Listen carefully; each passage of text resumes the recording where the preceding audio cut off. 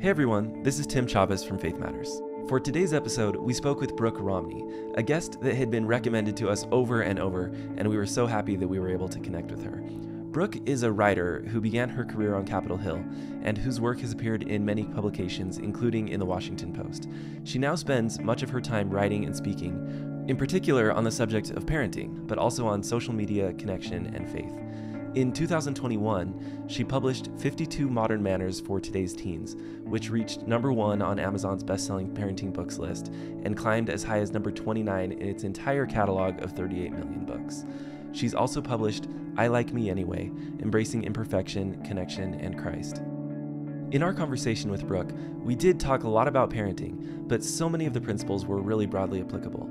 Specifically, we spent time on creating connection with all of the people around us, including our children. We talked about some of the habits that are easy to slip into that can be disconnecting, and simple things we may not have thought of that can create moments of connection. We also talked about living from our values and being willing to be misunderstood and receive feedback when we're doing so. As Brooke says, listening to other perspectives, even if it's difficult, is how we get better. We are so grateful to Brooke for the time that she took to come on the podcast, and we really think you're going to enjoy hearing from her. To follow Brooke and her work, you can head to her website at brookeromney.com, or you can find her books on Amazon. She's also on Instagram at Brooke Romney Writes. Thanks, as always, for listening, and with that, we'll jump right in. Well, Brooke, thank you so much for being here. We're super excited to have you on. Me too. Thanks. I love being able to talk about faith. We picked up your book almost a year ago, probably, and our 14-year-old daughter just absolutely loves this book from the very first second that she saw it. And every Monday night she grabs the book and uses one of the manners from the book to teach the rest of us. And it's been really, really, honestly, really fun. So thank you for that. That is so cool. Makes me so happy. It's been good for us too. I feel like I wrote the book and I still, every time we flip the page, I'm like, oh yeah, I need to work on that one. So yeah. Definitely work in progress for all of us, no matter how old you are. So okay, glad to hear we're in good company. Would you mind telling us and our listeners more about how you sort of find yourself doing the work that you're doing now? Sure. I have always been a writer and I've done all kinds of different writing. So I wrote for congressmen, newspapers, magazines. And then when everything turned to digital, I lived in Michigan and I started doing the blogs where you talk about, hey, go here with your kids and do this. We moved to Utah about 10 years ago and I found myself really wanting to write. And so one day I just wrote an article something that I felt a little deeper about. And it's actually way easier to be online talking about where to take your kids than it is to share your heart. And 10 years ago, I did not have a very thick skin. And it hurt my feelings when people didn't agree with me. And I wasn't quite sure if I wanted to share my heart online. I hit publish and the article went viral and it allowed people to start thinking. And I realized that maybe I did have something to say and maybe I would be okay even if other people didn't like what I had to say, to put it out there. So I started writing a little bit more often for a newspaper. I started putting some things up on my own blog. And just about maybe 7 years ago, I jumped on Instagram and then it just kind of grew and my community grew. As I started talking about teenagers, I realized there was a really big gap in the market where people wanted a place where they could talk about teens and learn and feel like they were part of a community that didn't really exist before. So that's where I'm at. Wrote Modern Manners, wrote I Like Me Anyway. I love being an author. There's times when I wish I could just do it anonymously, but I also really enjoy the community that it has helped me be a part of. So wow. How was that? That was perfect. That was so succinct and we love the community too. So that was a great place to bring us.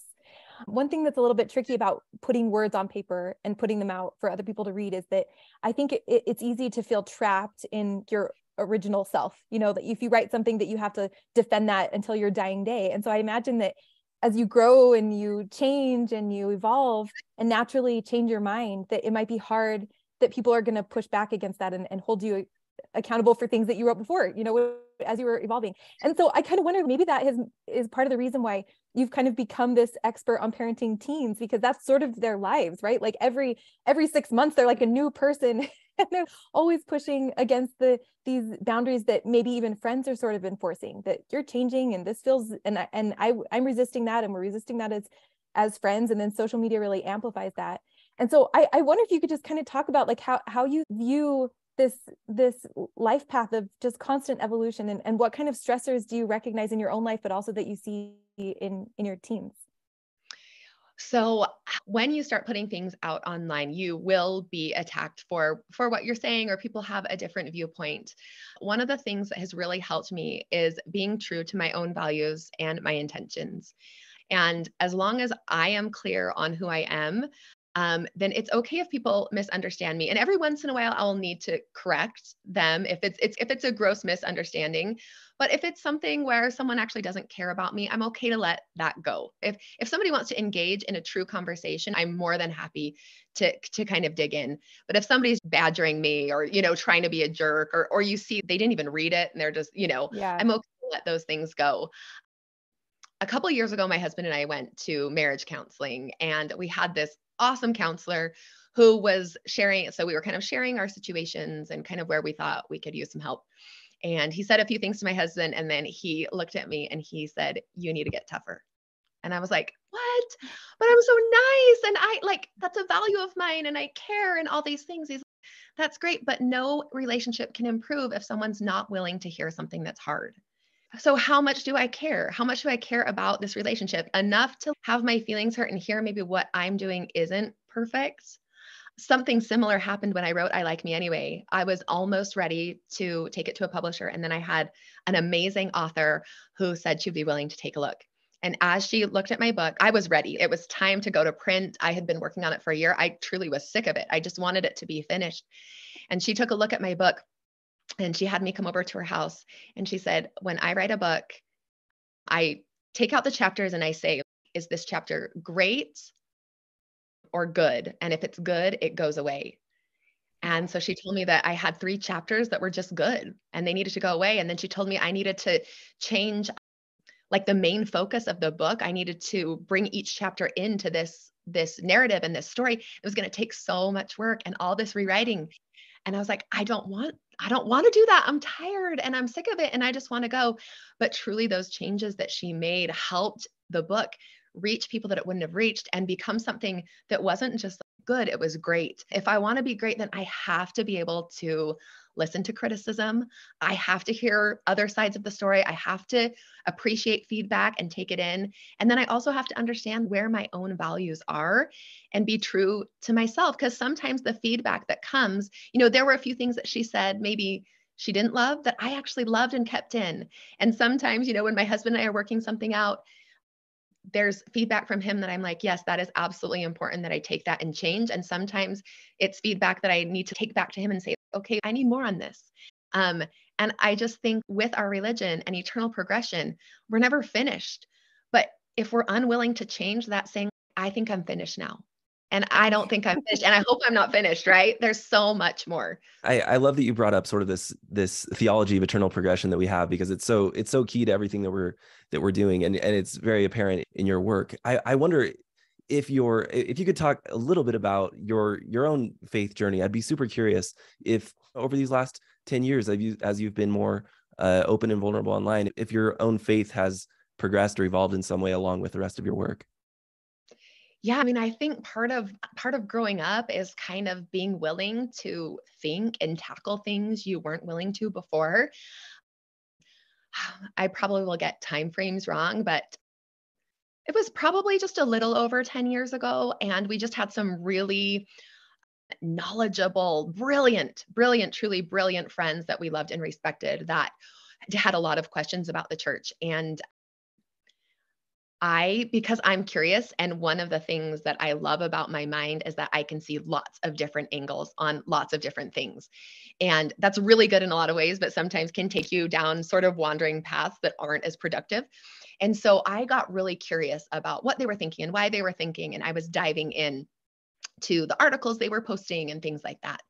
And one day I realized that I was spending a lot of time trying to take down my faith. And I was spending very little time feeding my faith. And the interesting part about this journey for me is it was probably the least content that I've been. And I felt just frustrated and angsty, and I wanted to kind of go to battle. And the more I've learned about faith journeys, That is a natural part of a faith journey, right? Being frustrated and finding out things that you didn't like before, and feeling a little combative, and all those things. Now that I know that that's part of it, I'm okay as I look back and realize that that's what I was doing, and I was trying to figure out what I thought with what I knew, and all that. But it took a little while, and I finally came to the conclusion that, looking at the fruits of what I knew, that it was where I wanted to be, whether there were still questions or whether things were perfect or not. And once I decided that things weren't perfect, everything wasn't settled, but I think because of my intention of looking for reasons that I did believe, looking for fruits, looking for why it works for me, helped me understand where I really wanted to be, where before I was looking for all the why nots. Mm. I know that's not the journey for everyone. And I think that for some people, it takes a long time, and sometimes there's a different conclusion at the end. But what I had to really understand was where my spirit wanted me to be. And I think that can be helpful in anyone's faith journey, wherever they end up, saying, what do I believe? What sounds right? Where are the fruits that I want to be a part of? And we may not all end up in the exact same spot, but my wish for everyone is that they are in a place where they feel peace and joy and love, and also a little bit of discomfort, a little bit of push, a little bit of willingness to say, maybe I should dig in, maybe I should try more, um, maybe I should explore in a way that feels really good, to my heart in the end. Yeah, Oh, I I love think that. for everybody, there's this journey of self-authorship that where we start, if we're somewhere, for instance, in an institution like the church, and we're there because we feel like we have to be, then we sort of like resist that until we can really start to integrate what we want and what we feel and what our spirit is sort of striving towards. And once, for me, this has been the case too. Once I felt that I'm truly making this decision for myself to be here, then it starts to be okay for doubts, questions, and problems to remain, and yet I can still feel good about the decision that I've made. Yeah, there's something so beautiful about being in a place where you're willing to believe and willing to be a part of something, and being able to say, this is not perfect. I still feel a rub right here. This is slightly unsettling to me, or I didn't love the way that went.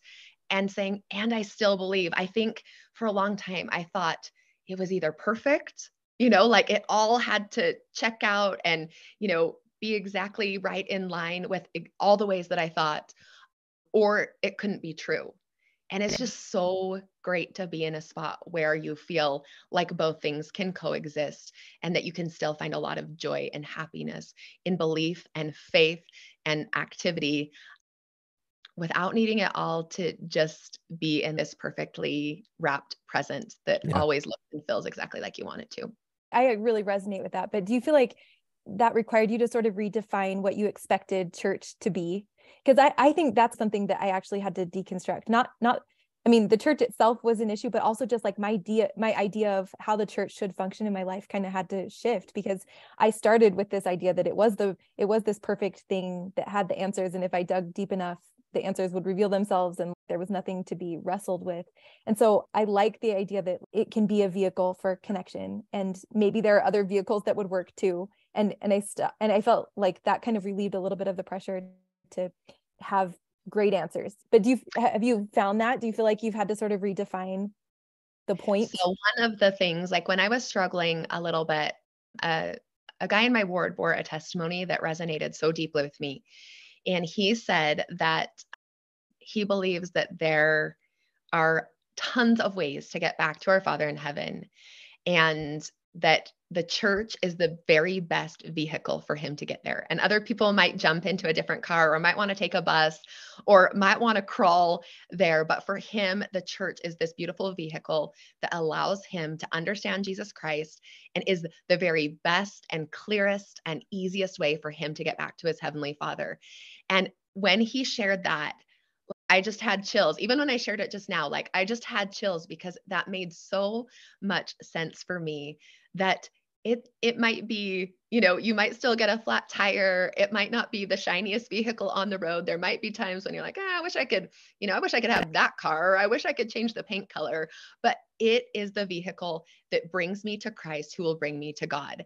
And as I've, thought about things and explored, I love being able to take parts of other great belief systems and religions that help, me get to Jesus Christ. But in the end, it's my covenants, it's what I learn and what I know, and the community that's created that really feels like, for me, gets me closest to being back to my Heavenly Father. So That's really Beautiful. beautiful. I'm curious, to what extent, when you're writing today, and not necessarily on a subject specific to faith, but if you're writing about parenting or family or marriage or whatever it is, to what extent do you feel like your faith is sort of infusing that work that you're doing? So it's really interesting. For a while, I was writing just about anything that came to mind, and I wrote a lot more faith-based pieces. Now, my audience is mostly there for parenting advice. And so I try to do a lot about parenting. But one of the things that always I try to check myself is this in line with the way that our heavenly parents would deal with us? Is this in line with the way that God would want me to see myself and to see my kids? So honestly, it infuses everything that I do in probably a more subtle way. I absolutely believe that there is truth that resonates with every person. And sometimes when I write a post, you can tell that people feel the truth of it, regardless of what religion they're a part of. And I really try to check myself, even if I get a lot of messages from parents who are struggling with their kids. And whenever I give advice, I really do my best to think, would this advice check out with the way that our heavenly parents have chosen to parent us? Oh, I love that. And I'd love to kind of shift now and on that note, talk about parenting a little bit. I think maybe the hardest thing, we're just starting this journey with teenagers. We have a 14-year-old and a 12-year-old, so this is sort of new. But I feel like one of the hardest things for me is that when they were young, it was very clear what they should be next. It was like I was making decisions for them, what they should wear and where they were going to go to school and what time, and I was going to do their hair and tell them how to do it. And it was all really crystal clear. And I know at some point they're going to reach adulthood and the power will have totally shifted. And I'm not sure when that exchange happens, but I think that might be part of the messiness of being a teenager, that you're both sort of trying to navigate that. And so I love this idea that you're constantly checking yourself with, how our heavenly parents deal with us. But when it comes to this intersection of teenagers and faith and the idea of heavenly parents guiding us without coercing us, how do you teach your kids about your faith in a way that is totally empowering, but also that can be genuinely influential for their lives?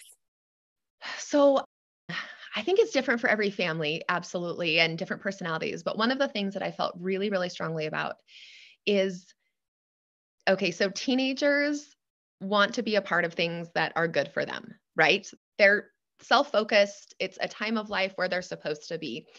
And if they watch their parents not enjoying what they're a part of, right? Oh, okay, we got to go to church. Oh my gosh, I'm so glad it's 2 hours now. You used to be 3, and I'm so glad it's 2. And okay, I have so many meetings, and this is it's so annoying. The church is so inefficient. I hate the way it operates, and all these things. Or it's time, we got to do ministering. Like, this ministering thing is so hard. Our families never let us come in, or whatever. Like, they are not going to want to be a part of that. They are so smart. They are so smart. And they're going to look at that from the outside and think, well, as soon as I'm 18, like, I'm out of that. That looks something I do not want to continue to take part of. And so one of my focuses has always been to make sure that we're emphasizing the joy of the gospel, the fruits of the Spirit, how much peace we feel when our lives are in alignment with what we know, the beauty of being part of kind of a messy community. My dad was sick a few years ago, and we were spending a lot of time in the hospital. And just the fact that meals kept showing up on our doorstep when it wasn't even me that was sick, making sure our kids know this is what Jesus looks like in our neighborhood, in our zip code. This is what it looks like to be part of something that Jesus is a part of. Really doing what we can to emphasize the positive parts. And of course, there's still negatives. Of course, there's going to be annoyances and things like that. But if we want our kids to choose to be a part of it, we better make sure that it looks like something that they would want to be a part of. And I think there's a lot of power in the way we see things and the way we talk about them. One of the big questions that I'm having too as our kids get older is how to encourage things while letting a kid really become who they are. And I think some of the most toxic aspects of relationships that I've seen at times has been when somebody truly has an agenda for somebody else and needs them to do something. So how do you think about that from a parent's perspective? And this is even just in a secular way, just generally. Yeah. You know? So I believe that the spirit is our best parenting tool. So recently, one of our kids ended up like where something didn't work out, right? He didn't make a team that he really wanted to make, which changes your life. So we gave him some time to just it's time to explore. And we did a lot of encouragement and trying to give him lots of opportunities to figure something out for himself. After quite a few months, he had not figured something out for himself. And we watched as he was just not spending his time in ways that we felt were best for him. And so I went to him. My husband and I talked about it a bunch. We'd done lots of things to encourage, hey, let's do this. And even helped him make some of those steps. Because I think sometimes we throw our kids into the deep water and expect that they should get it and do it. And they're like, I'm 15. Like, I have no idea what I'm doing. There needs to be some guardrails and some scaffolding. So we've given him some time to be sad and to try and figure something out. And he did a little bit here and there. And so I finally went to him and I just said, hey, every person in order to grow needs things in their life that challenge them and that are hard for them. That is just a truth of our existence. What do you have right now in your life that is challenging you or pushing you? And we went through, and he's very lucky with school, so that's not super hard for him. And he's got great friends. And so there was really nothing that was challenging him. And so I made some suggestions and I just said, so you can decide between these two things, but I'm signing you up and you're going to go and you're going to do it. And he was willing to do that. And so for me, I really relied on the spirit to kind of let him figure that out. But I think sometimes when we let our kids who are young, they're not sure and they're just going to flounder. And I think that's sometimes what our heavenly parents do to us. Okay, go ahead. You figure it out. Make your decisions. Try some things. This looks great. And then sometimes we get chastised and, hey, love you. You're not doing enough. You're not continuing to grow and change and become. And so now I'm going to put you in this situation that is going to be uncomfortable for you. And I think it's okay as parents to do that. It's really important, I think, that when there are choices that they have some control. And I know that this situation, if people are listening, they're like, that would never work for my kid. And I totally understand that. There are kids that I have that wouldn't have worked for either. But that's when you rely on the spirit. Okay, what will work? Does it mean that, okay, I'm sorry, I'm no longer, going to pay for gas, or I won't pay for your insurance. So somebody's going to be motivated to get a job or whatever it is. But I'm really relying on the spirit and reflecting and saying, where is my Heavenly Father okay when I'm doing nothing? Is my Heavenly Father okay when I'm burying my talents because I'm scared? He wants us to grow. So.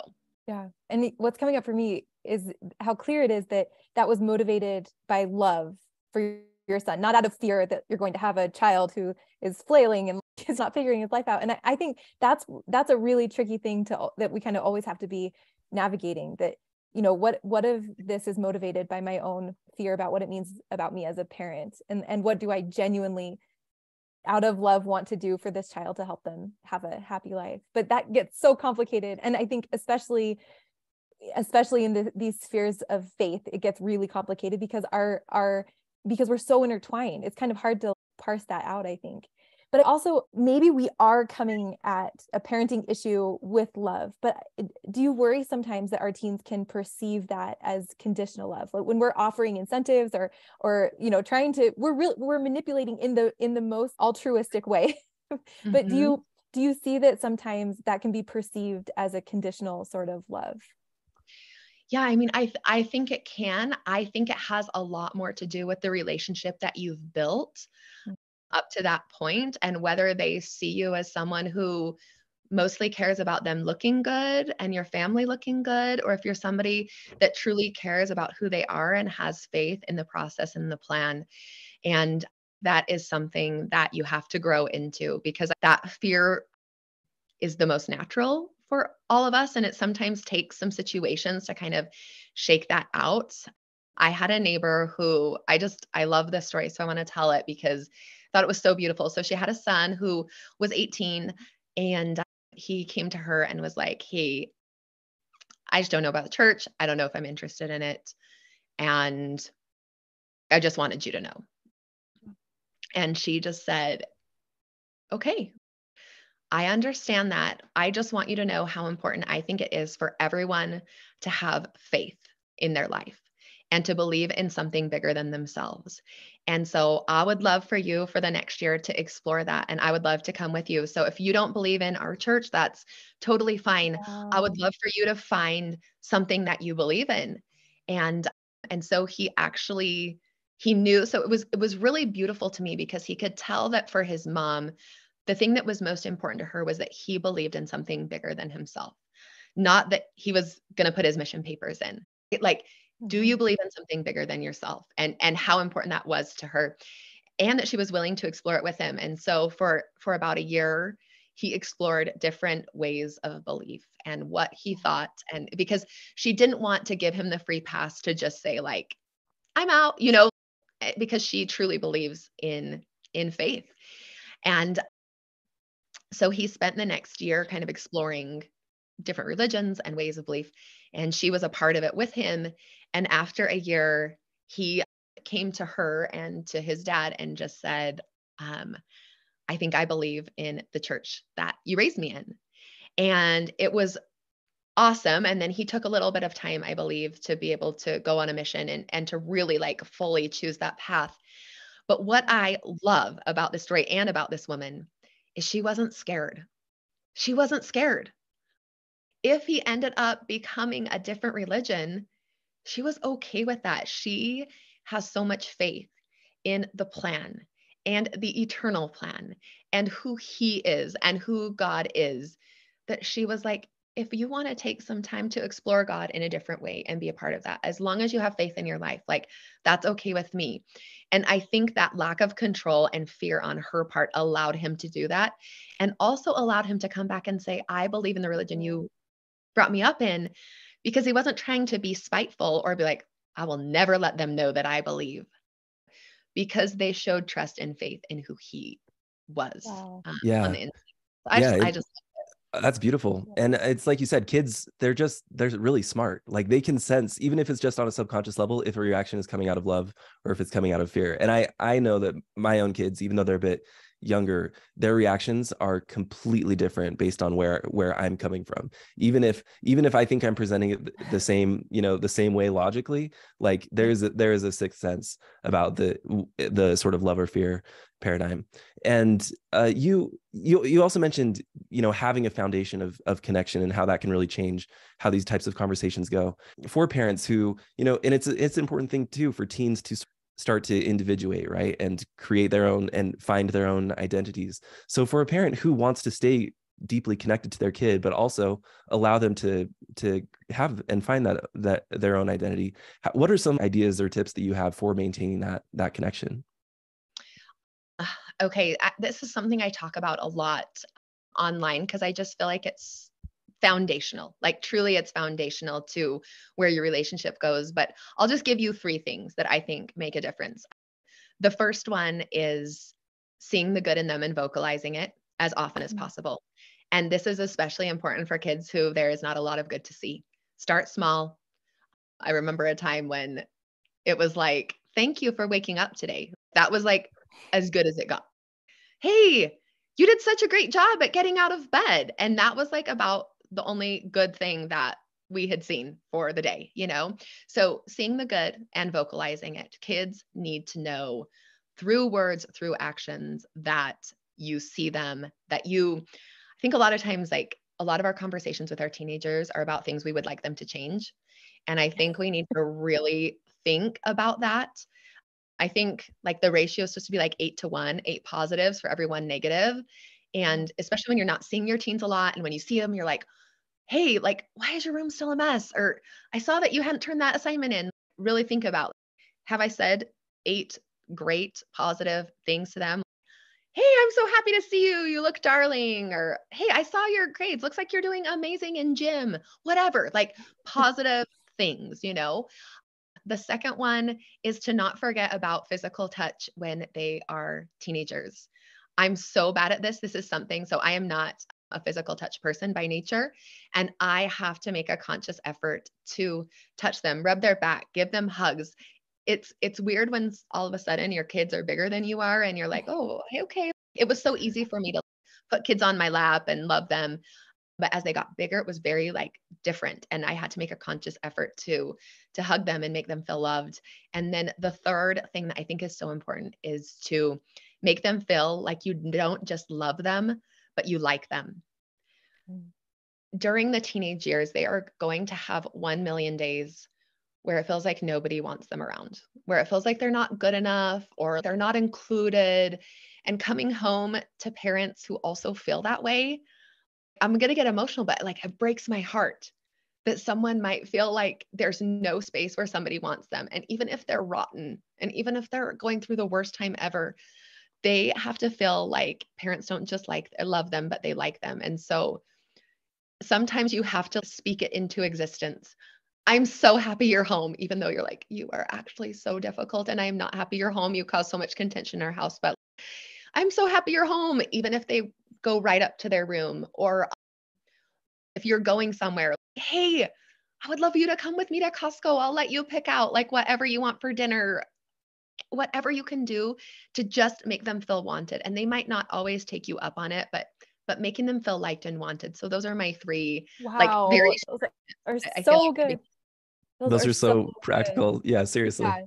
Okay. So I ask you though, like, I feel like that really makes me feel inspired. That feels like something so tangible I can start doing right this minute. But I also feel like you need a full cup to be able to do all of those things with a teenager who is not giving you those feelings naturally. You know, if you're dreading all day them coming home, it's so hard to put on a smile, you know? And so talk to the parents who do not have a full cup and who are not having this relationship, like this full loving, all these feelings come up naturally. Like how do you like get yourself into a headspace where you can do this with integrity and without feeling like you're being fake? Because I think you know they'll be able to sense that too. But if the desire is there, like how do you meet the desire? Okay, so 2 things. First of all, if you do it, even if you're being fake and even if it's hard, you will see a difference in your relationship. And after a while, it won't be so hard. So that's my first pointer.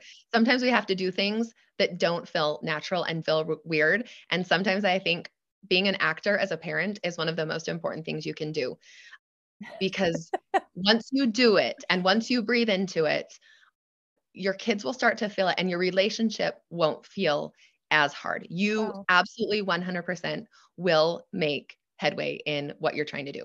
The second thing though is that parents of teenagers often feel, I've heard a lot, it's not my story to tell.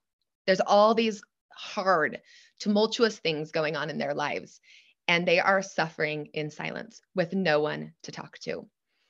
And sometimes like a spouse can be helpful, but sometimes when 2 people are so close to something that's difficult, they can't offer a lot of perspective or a lot of help. Like you're just in the trenches with each other and you can't kind of see above that eye level. Yeah. So one of the things that absolutely saved me during really difficult times is you have to have someone that you can talk to. You have to, somebody that can get you out of the weeds and make you feel like either for 1, that you're not alone, or for 2, that it's not going to last forever, or for 3, that you're equipped to deal with the situation that you have.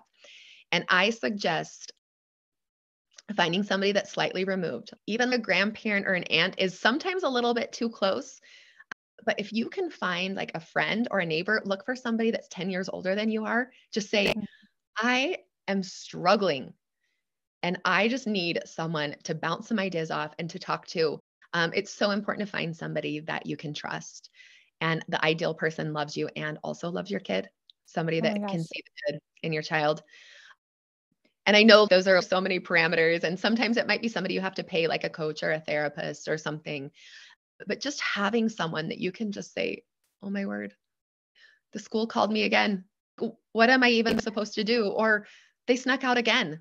What? And sometimes that person won't have answers, but they'll just have some support and love and remind you that you have everything you need to get through this. And I always remembered that God knew who I was and he knew who my kids were. And he thought that we were the perfect match. And so even in times when I felt like there is no way I can do this, I knew that God knew that I could. And that somehow, like I was the exact person that my child needed in that moment. And you have to have support. You have to have people that can back you up. You have to have people that can lift you, but just keeping that in mind that like I was fully equipped for everything that would come after Wow. us. So, Oh my gosh, I love that so much. Thank you. Yeah. What about for maybe less turbulent relationships? But I think everybody probably shares this desire to have the relationships that you see in a movie or like you hear about where they have this, they're so close and the kids tell their parents everything and they feel like that there's just this intimacy that is sometimes unfathomable. Can you talk to parents about how to create relationships that feel like there's really not a barrier to communication? Like, how do you open that up and help kids to talk? Because I think it's so easy to become overbearing that you actually shut them down. You're smothering them with your openness, you know? right. And Yeah. it feels so easy to do wrong. That's a really good reminder because I think, I don't know, for me, more is more, right? Okay, let's have another deep conversation. And I think there's a few, just a couple tips that I would give. Teens like things light. They like to have fun. They like to know that you're somebody besides the person that's like, how's your faith doing? Right? That is not a conversation that's going to build connection. That's a conversation you have after you've built connection.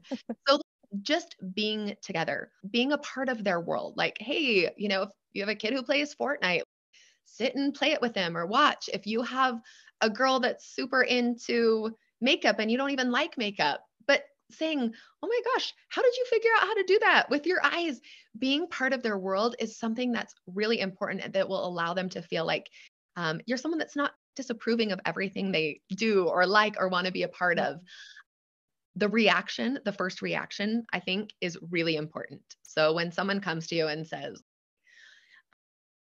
so and so said this, and you're like, oh, well, I don't want you hanging out with her anymore. Like, why would she say that? That's not okay. They're like, okay, note to self, never tell mom anything bad my friends do, And so really watching those first reactions when a lot of times I noticed that my kids would tell me something about someone else, kind of like testing the waters. Like, so what would mom do if this happened to me?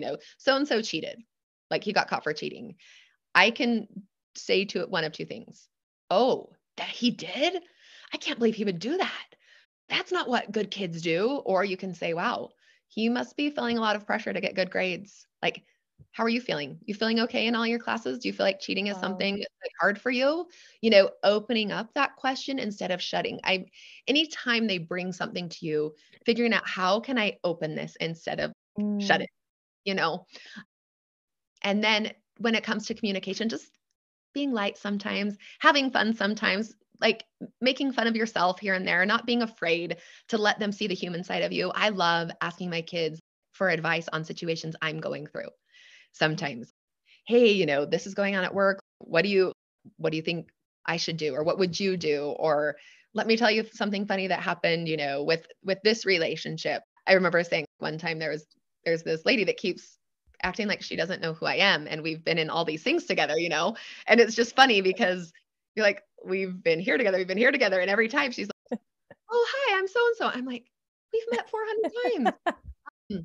But asking your kids, does that ever happen to you? Is there anyone in your life that does that to you? Helping them understand you're just a person. You're just normal. You have good days. You have bad days. I was just talking to Vanessa Quigley, and she was saying that, she hates it when her daughters will say like, oh, I feel so ugly.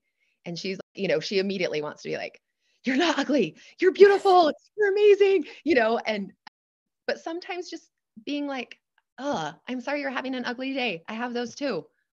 It's the worst. And letting them know you're just human. I think when they know who you are, they understand your intentions, they understand you're coming from a place of love, they're going to want to connect with you. Are they going to tell you everything?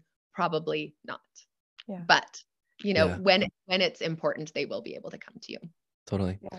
It seems like one of the real barriers potentially to connection that people are facing today is kids and teens. Well, and even our own use of social media and smartphones. It's become so common to see an entire family out at a restaurant and everybody's just on their phone, And I'm guilty of this too a lot of the time. Like I'm sure my kids have very, clear images in their mind of me like on my phone and them trying to say something to me and I'm just not paying attention. But I think it goes both ways too. And I think statistics bear out that teens actually spend even more time than adults do on phones. So is there a way, given that that's the reality, like and I guess part of it for me is that if I had my way, our kids would not have any social media. But my worry too is that they're going to be ostracized or left out because that's where social connection is happening among their peers. And so I'm sure you've thought about this a lot, but is there a way to do this healthily? And what are your tips for parents that are trying to navigate this world? I've thought so much about this because I just think it's probably one of the biggest challenges of our generation when it comes to parenting. And my oldest was basically on the forefront of that, like the wild west of cell phones with very little controls. And it was definitely not ideal. And one of the things that I have learned is that the slower that you can go, the better. And then as a caveat to that, I think it's important for them to have things in our home so they can learn how to do it well.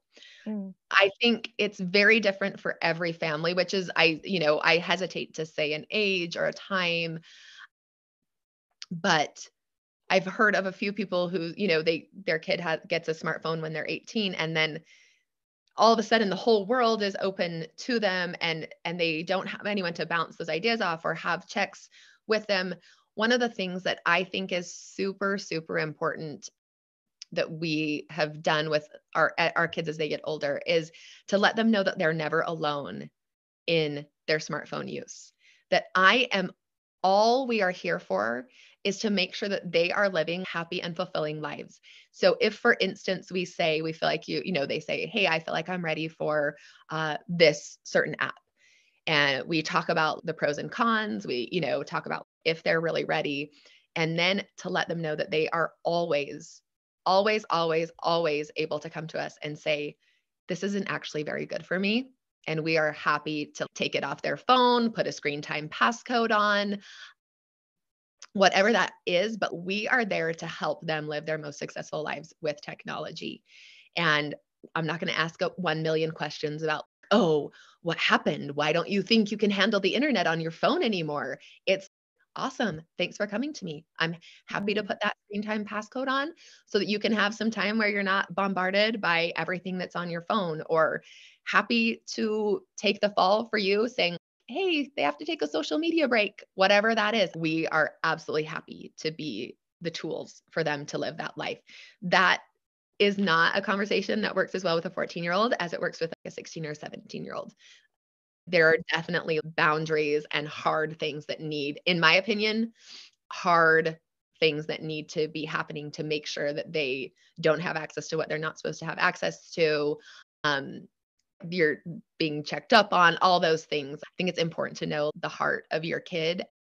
So there's kids that it doesn't really matter what you do. They're going to try and get around everything. And there's kids who are like, I just need a couple barriers to keep me like being the person I want to be, and knowing who your kids are and how much you need to, dive in and lock down and all that.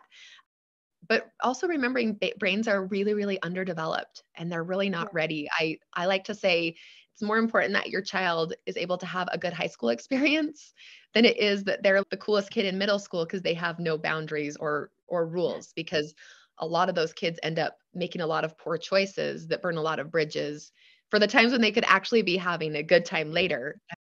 So just being involved, working through things, being someone that your kid can come to, checking up on their texting and saying, hey, I saw that you said you hated this person. Like, how do you think that's going to go over if somebody screenshots that and sends it to her? You know, like those types of conversations, helping them understand that what you want is for them to live their most successful life, not for them to just be keeping rules because you say or you heard they were the good rules to keep. So, yeah. What about for ourselves, for adults who are using social media? Have you found a way to do that successfully that creates connection as opposed to inhibiting it?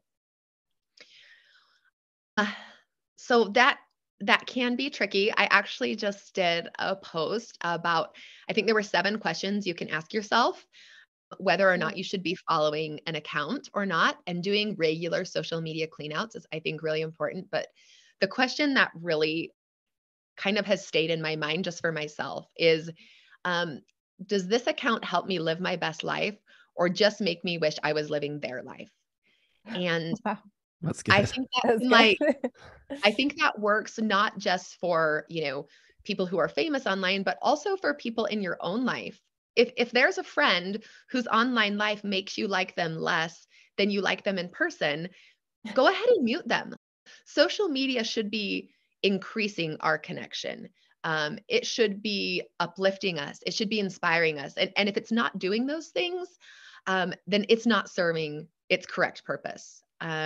It takes a while, but if you put a lot of effort into cultivating a feed that lifts and inspires and connects you, then social media doesn't have to be something that is such a downer, right? It can be something that is actually good for you as long as you can keep your time in check while you're on it.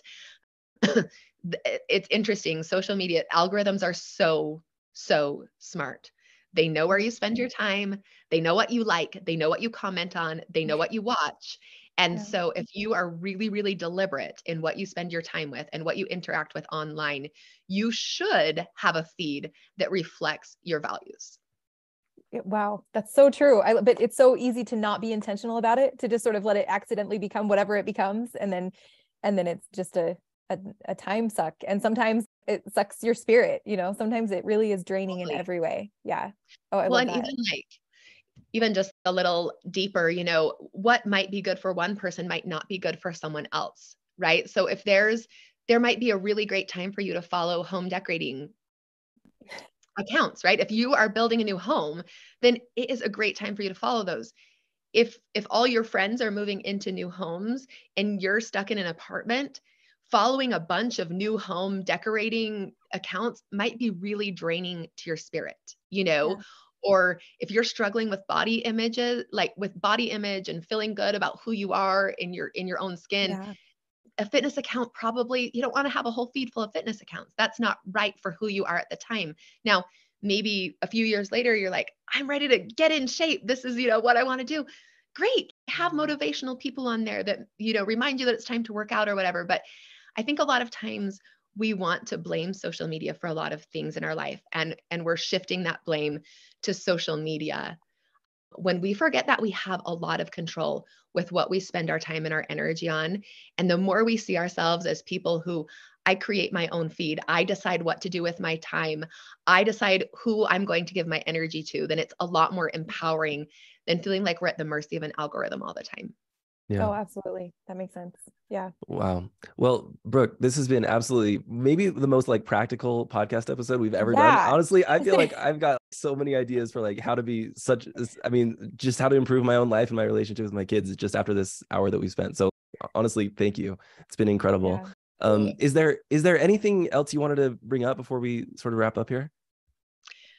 I feel like you guys hit on all the most important things, but just the last message I want to leave is just, it's never too late.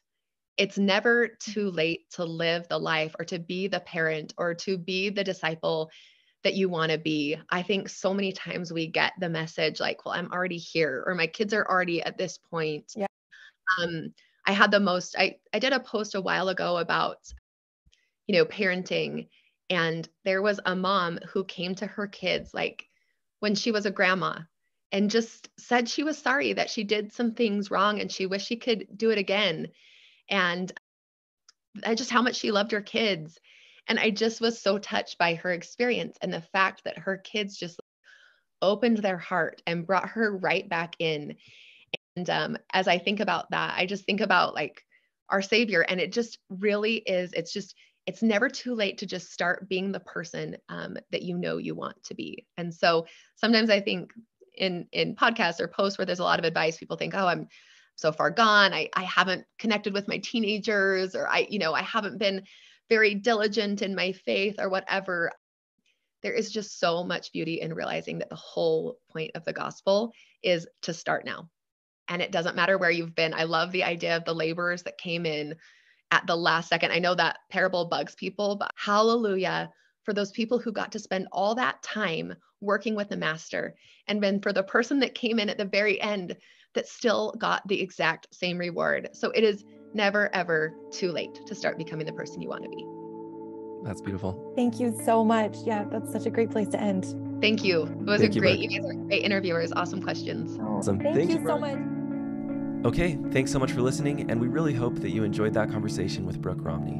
Again, you can check out more of her work at brookeromney.com, on Amazon, or on Instagram at Brooke Romney Writes. We want to send Brooke a huge thanks for coming on. And as always, if Faith Matters content is resonating with you and you get a chance, we'd love for you to leave a review on Apple Podcasts or whatever platform you listen on. It really helps get the word out about Faith Matters, and we really appreciate the support. Thanks again for listening, and as always, you can check out more at faithmatters.org.